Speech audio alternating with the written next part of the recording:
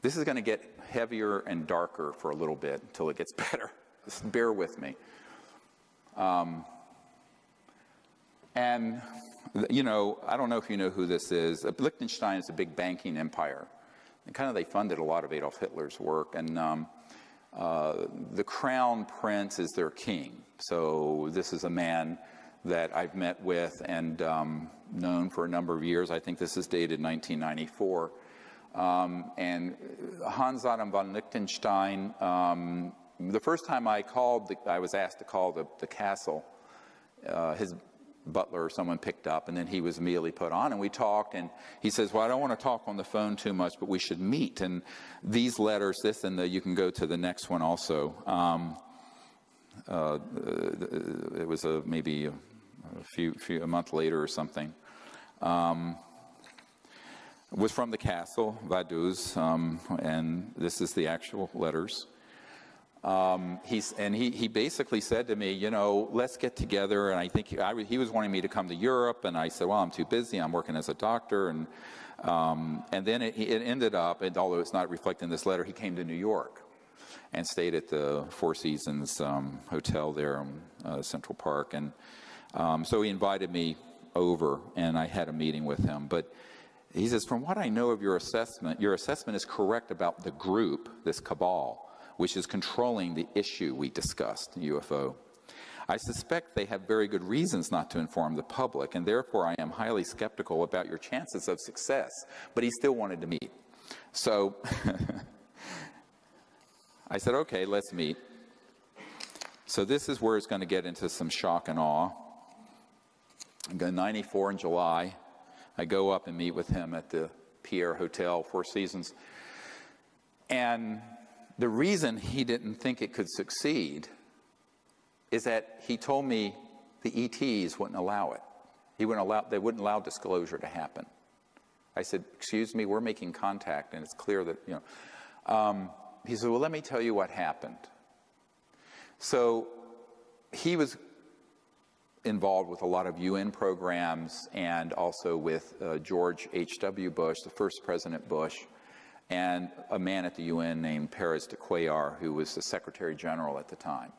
I had done briefings with the predecessor, with the one after Boutros Boutros-Ghali. And he said to me, the reason I, on the phone, told you that it wouldn't be allowed isn't that it wouldn't be allowed from the point of view of the government, but the aliens won't allow it. I said, well, that's ridiculous. I mean, since we've been talking, we've gone down to Mexico, had a craft come out. I said, they're obviously wanting to make contact if we do it in a peaceful way and not a military way. He says, well, this was attempted before you started your organization. I said, what are you talking about? He says, well, in November of 1989, in the fall of 1989, President Ronald Reagan, Mikhail Gorbachev, Perez de Cuellar, and himself, this guy, and others met on a committee, very sensitive and classified, to organize basically what I did with the Disclosure Project, to announce that we weren't alone and end the secrecy.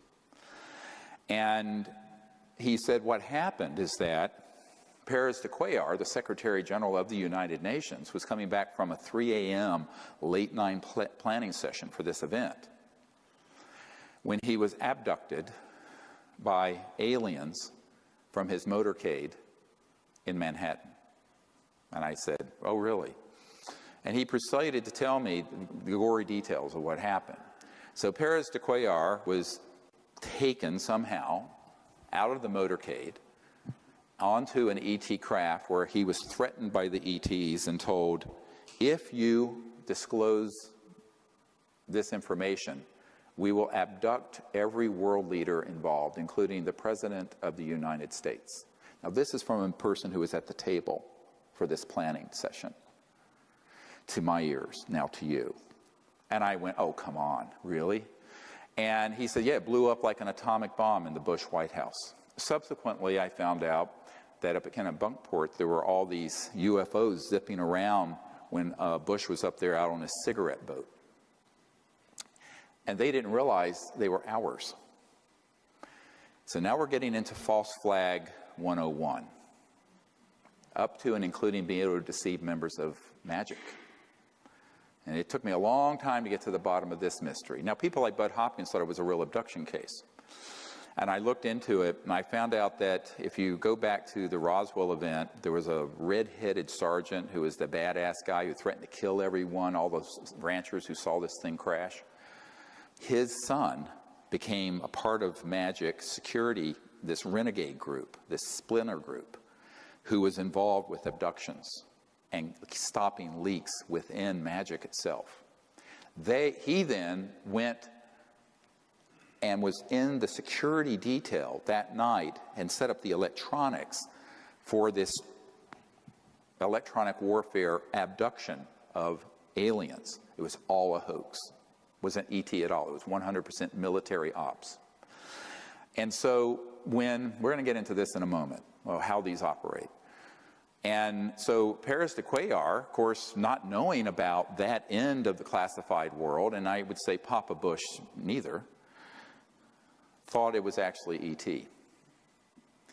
And it blew up, as I said, like an atomic bomb in the Bush White House. And Gorbachev, they pulled the plug on the plans to do disclosure and end secrecy in 1989 at the end of the Cold War.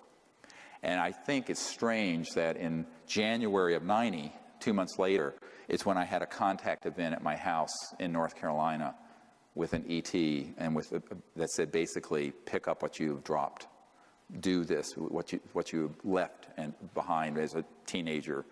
Pick this up again. Someone's got to pick this up. But maybe that's a coincidence. But Paris de Cuellar thought that that was an actual alien abduction. And I said, well, with Your Highness, with all due respect, there are technologies that would facilitate this kind of deception. And the military term, so you know it, is a false INW, or a deceptive INW, indication and warning. And it's basically like the, Gulf of Tonkin event in Vietnam. You basically exaggerate or hoax an event that then manipulates policymakers. So this was the ultimate takedown of official disclosure, which was about to happen in 1989. Got it? 26 years ago, November 1989. So here we are in 2015, and it took a lot to piece all this together, and I began to look into what the electronics were with this and what kind of technologies they might have. And one bit of insight that the prince had, he said, so he told me that the reason he was funding the abduction groups is that he was convinced that there was an existential threat from outer space. That's been the Sub Rosa plan since the 56. And that he wanted people to hate the aliens enough to pay the blood and treasure of World War III. And he also wanted it to be eschatological, where it would result in the end of the world so that Christ would return and the good folks would go up in a flying saucer, I guess, with Christ. Now, this is what he was telling me. I'm just listening. And I'm going, whoa, this is like, woohoo. And he was completely convinced that this is what needed to happen. This sort of end of the world, eschatology is the study of the end of the world event, and that's why he was putting so much money in and providing so much funding to Mac and David Jacobs and Bud Hopkins and all this. And he told me, he says, I'm going to stop funding John Mack because he's become too positive about contact, and I only want to fund people who are going to put things out there that scare people and make them hate the aliens. He said this. So I went, oh boy. Now this is connecting a dot that all of you better listen to very carefully. It's the last thing you learn today. And that is that there is an overarching agenda that was hatched in the 50s. Remember that psychological warfare document and its value? That was hatched in between 53 and 56 to create the specter of a threat from outer space that does not exist. Wernher von Braun stated on his deathbed, and we have the testimony of his assistant, that and said, they will first have the Cold War, Then we decided there would be nations of concern, then global terrorism. We have this testimony from before 9/11. Then that would be followed by threats from outer space. They'll start talking about asteroids and things of this sort, but the ultimate one they're going to play is the alien threat, and it's all a lie, and it's all a hoax. But in order for the lie to work, they have had to create a body of disinformation, false information, and frightening scenarios, and actual events that would be convincing to our policymakers like Reagan, convincing to the average person, and to the UFO public that consumes videos, entertainment consoles, movies, etc. And that has been the 50 to 60 year plan. Don't forget that no less a figure than Douglas MacArthur in his last address to the Congress said World War III will be interplanetary. So they have been wanting to provoke an interplanetary conflict for as long as I've been alive, and I'm no spring chicken. And, all right, so this gets into a huge problem of how people consume information and can be manipulated through fear. Because if you look at the roots of human warfare, the early days, and even today, it's people abducting people, a tribe's women, raping them, abusing them sexually, etc., and so on. This is all stuff that they are simulating and saying that the ETs are doing through these abduction scenarios. It is 100% being done by military special operations that are this paramilitary force. And this is the deep end of the pond. Now, when I discovered this back in 1994, now this is 21 years on, I was told by someone in the intelligence community, don't talk about that, because that's what's really dangerous for you. And it's also what will discredit you, and it will also cause them to hate you the most, because you're defanging their whole war plan. The next big war is not terrorism, it's interstellar. And if you expose that it's a hoax, it takes all the steam out of their plan. I said, yes, but if we don't, we're cooked, because there's no way you can have war that's interstellar and survive it. It'd be worse than mutual assured destruction, because the technologies are 1,000 times worse than a hydrogen bomb. So I said, look, we're going to have to figure out how to deal with this. And the only way I know how to do it is put the sunlight in there and let people know what the truth is. So a man came along. If we go to the next slide.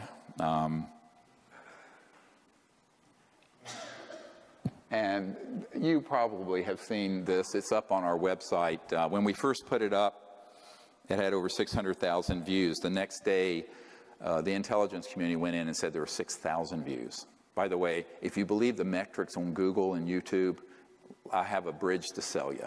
It's all can be manipulated because it moves you down the search engines. So when this hit, within a couple of days, had 600,000 views. This man, William Pollack, his name is pronounced Powlick, was a man, very good man, who gave me an interview only to be released posthumously after he died. And not long, a few years ago, I got a letter from his wife, significant other, I guess, they weren't technically married, with a death certificate and a letter giving me permission, and he had passed away. And I have a lot of these, and I honor my word about keeping a confidence.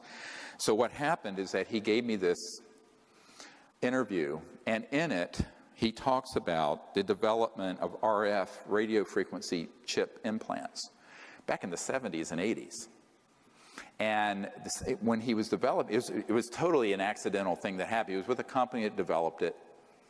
He then got called into the CIA, and they started doing special programs for the CIA to develop it. And at a certain point, Siemens in Silicon Valley manufactured 2 billion of them, with a B, of these RF chips.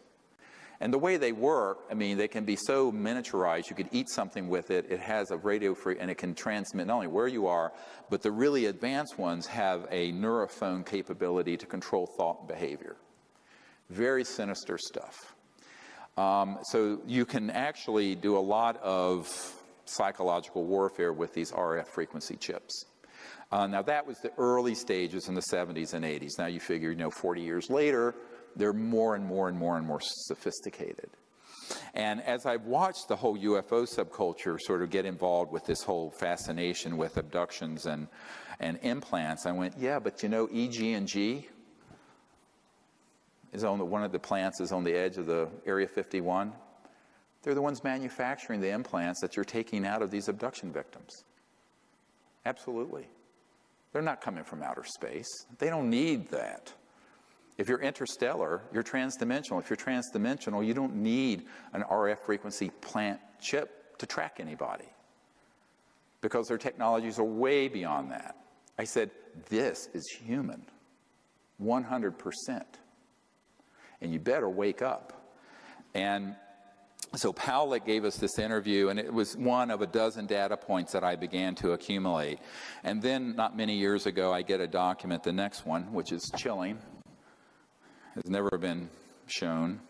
It's from the Strategic Studies Institute, think tank, and it's dated 1995. And it was talking about all kinds of global security strategies. And, you can look at it yourself.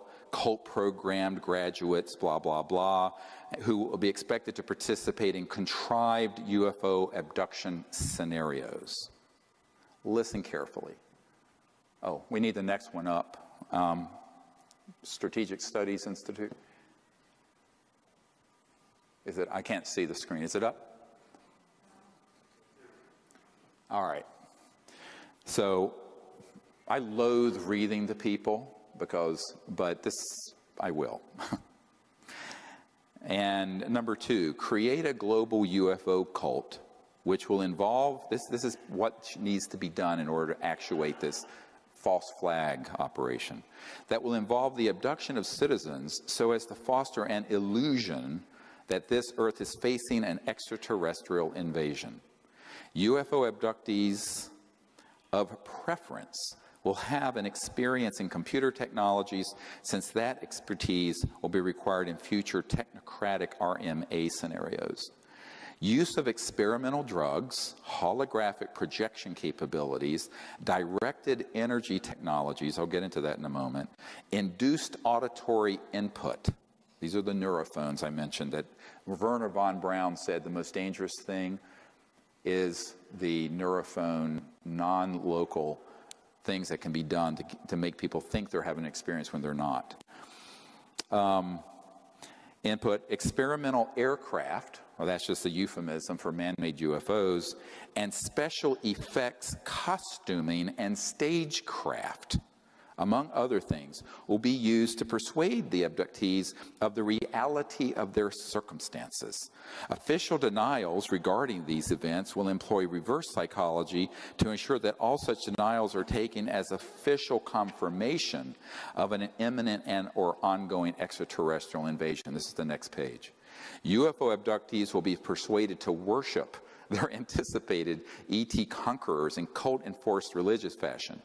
UFO cult networks will be controlled by U.S. intelligence to limit infiltration and ensure that dissidents do not disrupt UFO long-term agendas. Uncontrollable dissidents will be assassinated, preferably by directed energy means. Dissociative satanic cult graduates will handle all such executions, i.e., when not actively lending logical and theatrical support to UFO abduction operations. Number 3, directed energy surveillance and weapons technology of all types and caps will be used for purposes of spreading fear and confusion in the population at large under deniable circumstances, for eliminating persons deemed adversarial to U.S. national security interests, and for spotting, assessing, and manipulating potential recruits to the RMA cause. Neurocybernetics and other psychotechnologies will be used to sow confusion and hypochondria in the population. The symptoms and effects produced by these and other directed energy technologies will parallel the effects produced by various microbes, viruses, and chemical imbalances, thus compelling a large segment of society to seek medical intervention, which in turn will be a basis for their being used for medical experimentation under voluntary circumstances. Psychiatrists and psychologists will play an important role in these experiments, particularly where denying the efficacy of cybernetics, psychotechnologies is concerned. Citizens who complain of hearing voices will be used as a basis for generously government-funded schizophrenic-related brain research, on and on and on. It goes on. Now, if you're not falling out of your chair yet, what I want to tell you is that all of that has come to pass and came to pass between the 1950s and the 1970s. A man that I worked with before his death had developed an electronic system in 1956 or 54, that would enable someone electronically to remote view anywhere, and could also affect, some of these have been called radionic psychotronic weapon systems, and they were developed decades ago. Now, how hard is it to deploy them? Not hard. They're not used every day. They're used enough to create a groundswell of conviction that there's an alien threat. So you take that capability, combine it with man-made UFOs, combine it with disinformation in general about the subject, and also certain chemicals, and you can launch an entire contagion of fear that's based on completely man-made false events. So this is the false flag event I wanted to warn you about. And people say, when is that going to happen? I said, it's happened already. It's already happened.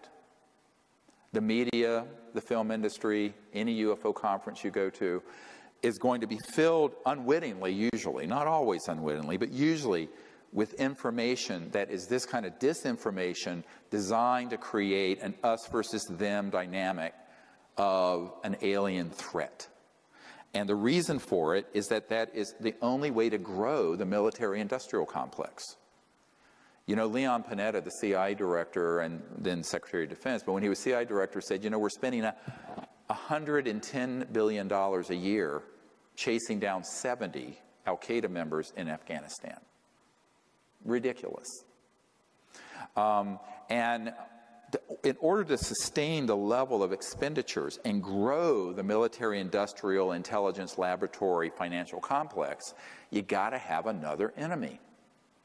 And as terrible as the terrorism threat is, and it's real, it's nothing compared to what they could do, like in the movie Independence Day, where they stage an attack using man-made anti-gravs that look very ET, with this kind of technology, that there's a threat or an attack on Earth. So, heads up, Wernher von Braun, on his deathbed, warned that this would happen and it would be hoaxed. We've had so many people. I have met with one man, I can't get him to come forward, and then another, and then another, and then another, who spoke of, in the early days, they used, I know this sounds terrible, but he was a little guy, and it was a little, he was so short, and they basically did like you would in a movie, suit and head and mat to make him look like an alien. And he would be, there would be military choppers nearby, but he would be on one of these flying discs, man-made, and go in and with a chemical canister and some electronics, abduct people. And he says, oh yeah, I was on an abduction squad. It was way back, I think in the 60s. They've gotten better, and I say better, and they've become more efficient because over the decades they've developed little creatures that look like an ET.